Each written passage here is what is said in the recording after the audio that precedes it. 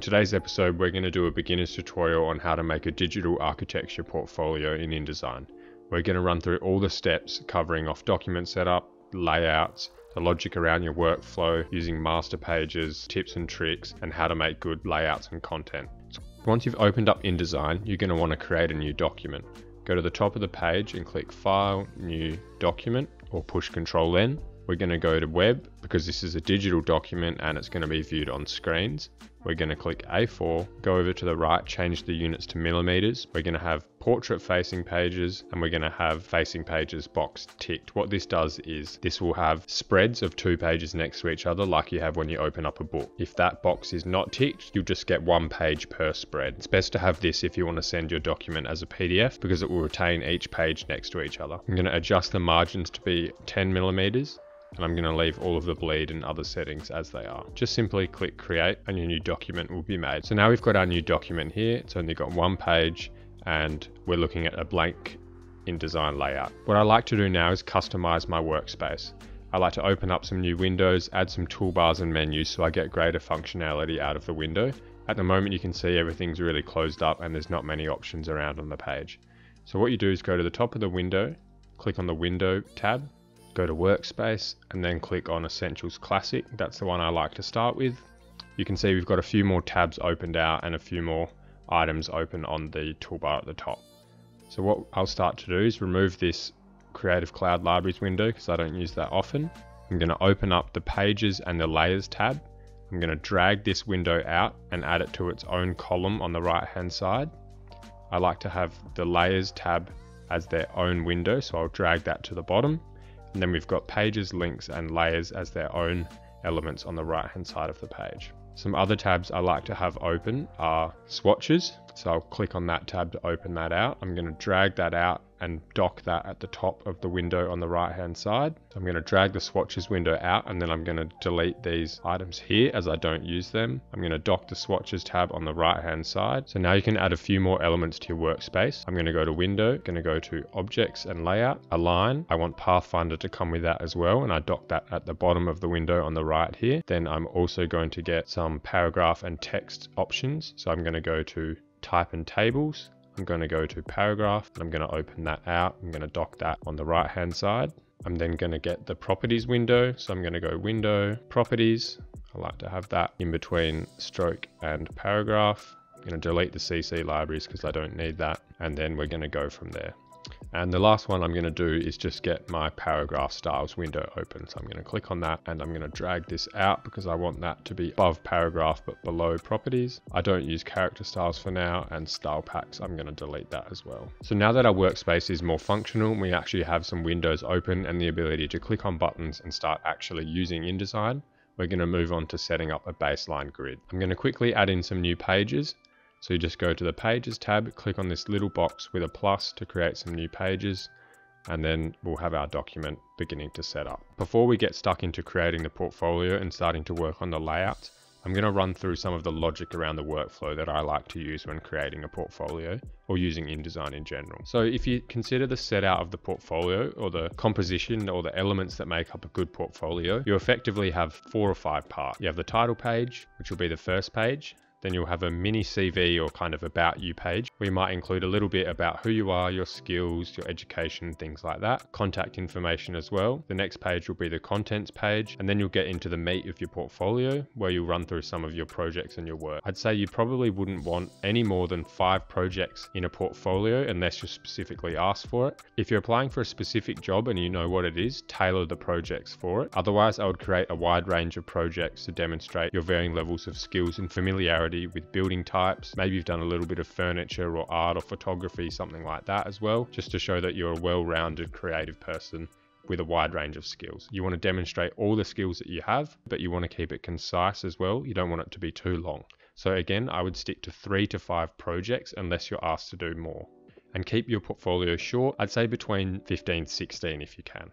Now, I've got another video on 10 tips to make the best architectural portfolio possible. I recommend watching that video after this. The way that we work with InDesign is that you have a set of pages where you align your content, and on those pages you place content, which can range from text, images, symbols, graphics, anything like that. And similarly to Photoshop and Illustrator and other apps, there's a layer system, and you've got all your objects on your layers and you work through around it like that. Then what you're going to do is you're going to use a series of master pages. Think of it as a template for your page, so you can reuse it and you can apply that to each page without having to copy and paste things individually. And then on top of that, what you do for text is you use paragraph styles that will have all your preset text settings, and then if you need to edit the text later, you don't have to individually go through and edit each piece of text. You just change the paragraph style. That change will be made to all of the text with that paragraph style applied to it. Once you've set up your paragraph styles and your layers and all of your objects, you go through and create your master pages, which are like a template or a layout, and then you just go through and add in your content as you need. And then you've got your created portfolio, and it can be edited quickly and easily, and it's really neatly set up and it's good to go. So now if we jump back into the meat of the tutorial on actually making the portfolio, the first step is just doing a little bit more setting up of the document before we get into adding some elements. So what we're going to do first is we're going to add some new layers. I'm going to start with one layer and I'm going to call that text. Then we're going to have a layer called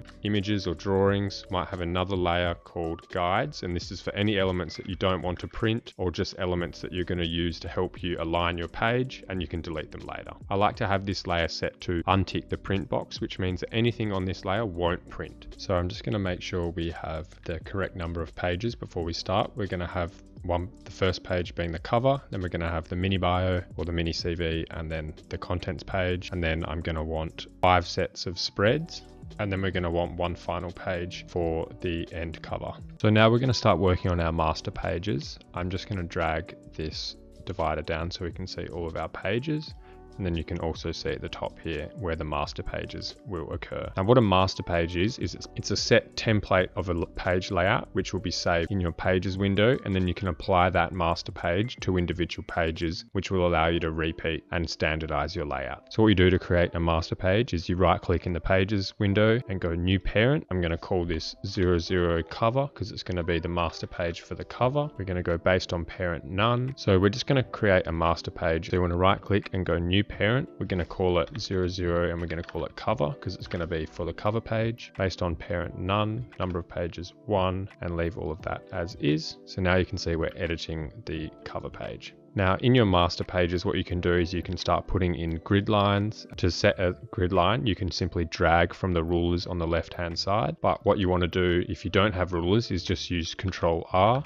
That will toggle the rulers on and off. I like to work with them on. To help us with our layout, I want to set a standard grid across all of our pages. That will help us to align items and not have things floating around randomly in space. So to turn our baseline grid on, you go to Edit, Preferences, Grids, go up the top to baseline grids. We're going to go start at 0, so it starts at the top of the page relative to the top of page, and we want it to increment every 10 millimeters. And we're going to click OK. Now you go to View, Grids and Guides, and go Show Baseline Grid, or you can do Control Alt Apostrophe. That will turn our grids on.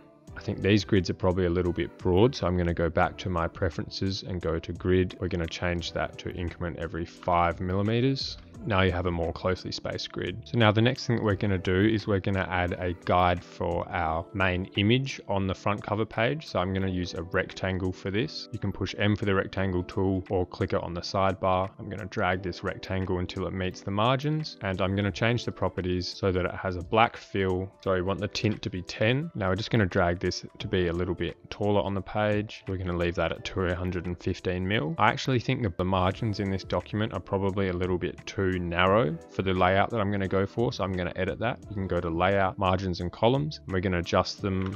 Might try 15. So now the next thing we're going to do is we're going to want to add some text for the title because this is the cover page. Now make sure that your text is on the text layer and that your guide for the image is on the guides layer. So we're just going to call it folio. And now we can use these guides to align our text. What we're going to want to do here is we're going to want to align this text to the right hand side. So just select the text box, and then in the paragraph window on the bottom right, we can change it to align right. And we want to make sure that this text is probably going to want to be bigger. I'm going to change this maybe to 30 point. Now we're going to go and also select font type. I'm going to go with a sans serif font. So have a look through the list of fonts in here and you note that there's a way to filter them, click on filter. I'm going to go with a more minimalist look for this portfolio, so I'm going to use sans serif, and one of the ones I like to use is Swiss, and I think I'm going to use Swiss 721 BT bold for this. And one other thing I'm going to do now, like we discussed previously, is we're going to set this as a paragraph style. So I'm going to click in the paragraph style window and go create new style. I'm going to right click and go apply paragraph style 1. Then we're going to also edit this paragraph style and call it title_1. So we're just going to check all of the character settings are as per what we just set. So click yes. And now, even though we've got our portfolio title text box here, what we're actually also going to want to do is we're going to want to have a kind of subheading, but you can see this text is just not right. So what I'm going to do is go up to the text box and look for another Swiss font in a thinner variety. I'm going to use Swiss 721 LTBT Light. I'm going to apply that to this text box, and I'm going to reduce the text size to 10 maybe. And now just take note, we're using our grids. We're aligning from the top of the grid, so all of our text is aligned to the top of the text box, and then we're going to align the text box to the top of each grid line rather than the bottom. And now I'm going to create a new text style and call this mini title_1. Now another piece of text you might want on this page is the date. So I'm just going to copy this, and there's two ways you can copy in InDesign. You can just Control-C, Control-V, or you can click on the object you want to copy, hold down Alt and click and drag, and that will copy it even further. So I'm going to put a little date down the bottom here. So we might say 2024. And now when you want to print preview and see what the page is going to look like without any of the grids showing up, just push W, and then everything will just reduce down to its most minimalist form. And you can see anything that's not going to get printed disappears as well. So that box that we're using to show where we're going to place our cover image won't show in print preview. So now that we're done using this cover master page, I'm going to double click on any page in our document to go back to our document workspace. And as you can see, the cover page is not showing anywhere here, but that's because what we just created was a master page and that hasn't been applied to any pages. What I'm going to do is apply this cover master page to the first page in our document. Simply click and drag the master page onto the page we want to apply in the page window. And so now that I've clicked and released that, it's been applied to the first page. So the next page we're going to make is going to be the contents page and the mini CV or bio page. So I'm going to create a new master page. So go right click, new parent. We're going to call this 00, and then we're going to say CV contents. Based on parent, we're going to leave that as none. Number of pages 2, A4,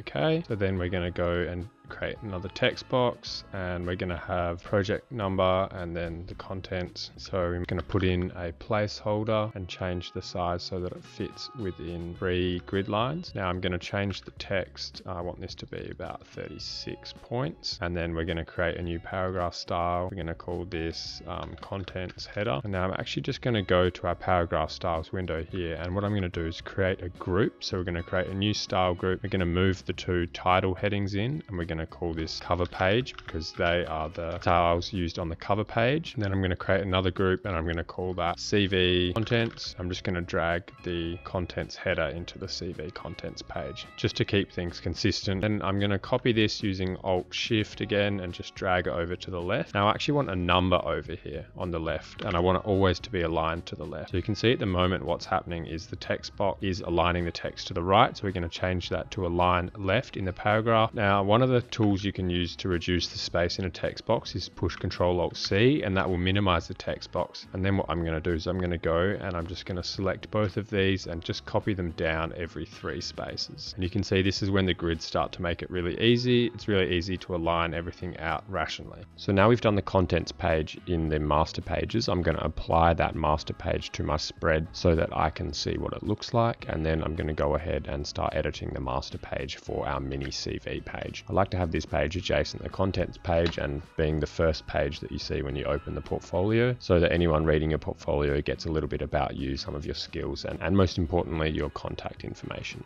So I'm going to go ahead and just copy one of these text boxes over here. I'm going to edit all of the text later, but I'm going to roughly stick with the same grid lines and layouts as the page on the right to keep it consistent. So what I'm going to do is edit the text, and we're going to have our name at the top. Now I want that text to be left aligned, so I'm going to click on the left aligned bar at the top, and then I'm going to copy this down just one grid spacing and have our last name. I'm going to change the text for this to a lighter text so we give emphasis to the surname just for a bit of visual clarity, and you can see that's a little bit better. So now the other thing that you would have on this page is you would probably have a picture of yourself. So I'm going to go ahead and on the guides layer place a rectangle, which is going to indicate where the headshot would go. So I've just drawn a rectangle and I'm going to adjust the stroke and fill properties so that it's a 10% grey box, just so we can see where it is on the page. And I'm going to have that aligned to the top of our text here. Now I'm just going to adjust the width to be 60 by 75, and that fits in with our grid line here as well. So I've just dropped this grid line on 140 mil on the page, or 60 mil off the boundary. Now I'm actually going to add another grid line here, and we know that that grid line is at 140, so I want 10 millimeters apart, so I'm going to set the X value to 130 millimeters. Another thing you can do is draw a frame as a guide and change the width to 10 mil, just so we can use this as a known spacer. So you can see that fits perfectly in there. So now the second type of text you're going to want is you're going to want a little bit of your contact information. So we're just going to put a mobile number. I'm going to change it to Roman, and we're going to put this at about 15.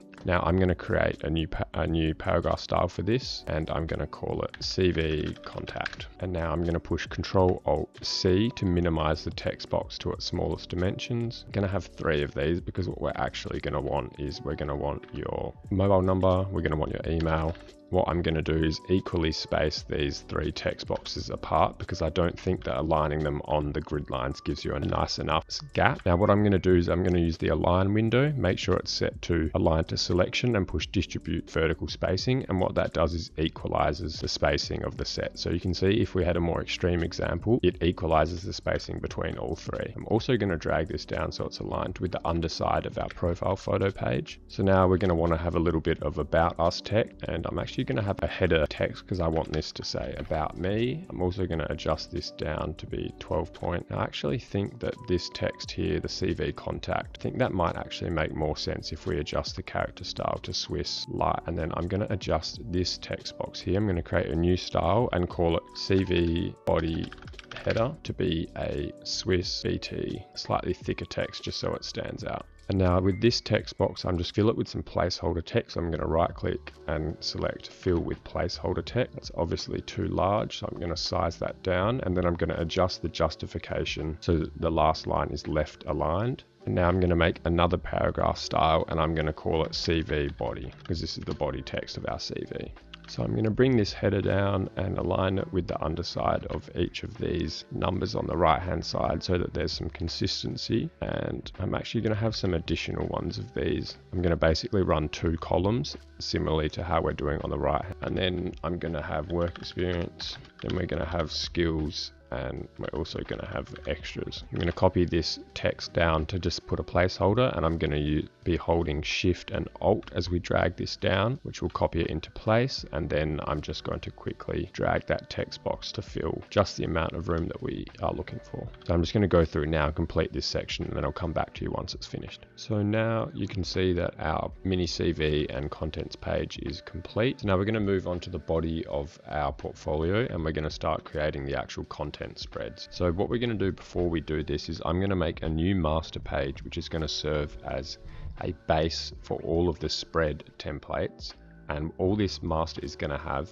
is just a grid set out, which is going to help us align content on the page. So while these mini grids here are useful, we're going to want a slightly larger grid on this page to help us aligning content when we're working with bigger images and things like that. So what I'm going to do is I'm going to click new parent. We're just going to have one page. I'm going to have prefix A, and then I'm going to call it grid master. So I'm going to show you a trick to make a grid of elements in InDesign. What you're going to do is you're going to click on the rectangle tool. So you want to click in the top left hand corner of the page margin and go all the way right down to the bottom. And now without releasing your mouse, you're going to use the arrow keys to add columns, and we're going to go all the way until we have 6, and then use the up and down arrows to add rows. And again, we're going to add 13 rows by 6 columns, and then you just click and release and all of your elements will be there. And what this is going to help us do is actually set up some grids. So I'm going to go over to the guides layer, and then we're going to click and drag from the ruler some grids to create our layout here on the page. And we're going to want to make sure that that snaps to the edge of all of these boxes. So now that that's done, I'm going to delete all of these grid squares, and now we've got these on the guides layout and set as our base. It's going to double click back into the main portion of our document. So now I'm going to create a new parent page for our layouts. I'm just going to call it A layouts because it's going to be the first layout that we're going to work with. And I'm going to have based on parent A grid master, and we're going to click OK. So now you can see we've got a master page that uses another master page as a base to create the grids. So now I'm just going to create some boxes which are going to represent the images in this spread, and I'm going to work with the grids as a guide. Again, I'll just change the settings on these so that they're easier to see and not too overpowering. So I'm going to have the aspect ratio of these set to 2x4 grid boxes, and then we're going to have 3 across the top here. I'm going to leave a double grid space open at the top, and this is going to give us a nice spot to put our headings and titles. Okay, so now we're just going to add a heading to the top of each page. I'm just going to put in some filler text. As usual, we're going to create a new paragraph style. Now I'm going to duplicate this heading across to this page here because we're going to want 2, 1 for each page. And I'm actually going to add a second set of images here. And then the second type of text we're going to want is some description text. So I'm just going to edit this down to be Swiss light, and we're going to reduce the size of this right down. Make a new paragraph style as usual, and we're going to call this spread body, and then I'm just going to add a caption to each one of these. And you might want a short text description here, and I'm just going to fill that with placeholder text, change the justification.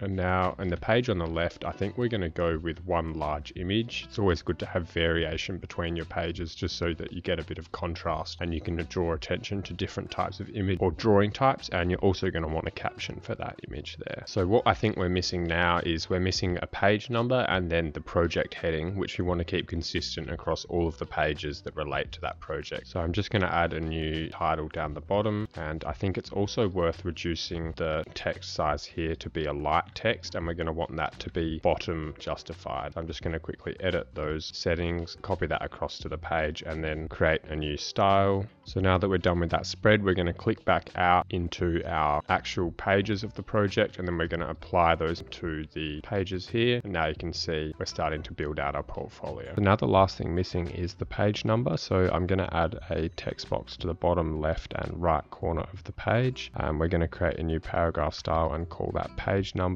And I'm just going to make this text box on the right have a line right because we want the page number to always be in the bottom corner of the page. Now the way you can set the automatically updating page number is right click inside the text box, click insert special characters, markers, and then current page number. Now what that does is it puts a little placeholder character in your text box which will automatically update with the current page number no matter where the page is in the document. Now I'm just going to go and add this to all of the layouts in our document so that we're consistent, and then as you can see, if you click back into your page, the numbers are automatically updating based on where the page is in the document. So now if you wanted to go about actually placing images into the drawing, what you can do is use the link command or the place command. So you could either go to File, Place, or you can push the shortcut Control D, navigate to where the file you'd like to place is on your computer, select it, and then it will simply come into the layout, and then you can just place this image in the correct layout position and edit the frames to suit. So if you go through and complete this process, you get to a stage where your document has started to fill out all of the drawings in the locations that you need it. So I'm not going to show how I created each of these individual layouts because it's effectively up to you how you're going to lay out your portfolio. But some of the things I would recommend you consider are utilizing a range of image sizes and layout so that you can run through things such as having a hero image on the page and then having smaller snapshots all on one page. You want to keep your portfolio concise, but you also want to give the right amount of room to some of the more complicated and intricate drawings so you can really get to show them off.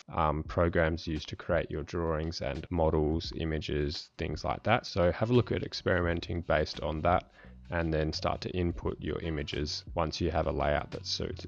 Thanks for watching that video, everyone. I hope it's helped you make a really good portfolio. If you don't have time like most architecture students, I've actually got the InDesign template for this architecture portfolio up on my Gumroad for sale. You can buy it and just easily drop in all of your content. It's got heaps of cover pages, master pages, layouts, spreads, things like that. It's going to make it really easy for you to get your portfolio up and running really quick. Jump on my Gumroad, link is in the bio, and I'm going to put a discount code in the description and you'll get a nice 10% off. Thanks everyone for watching, and if you haven't checked out my other video on portfolios, I recommend you check that out.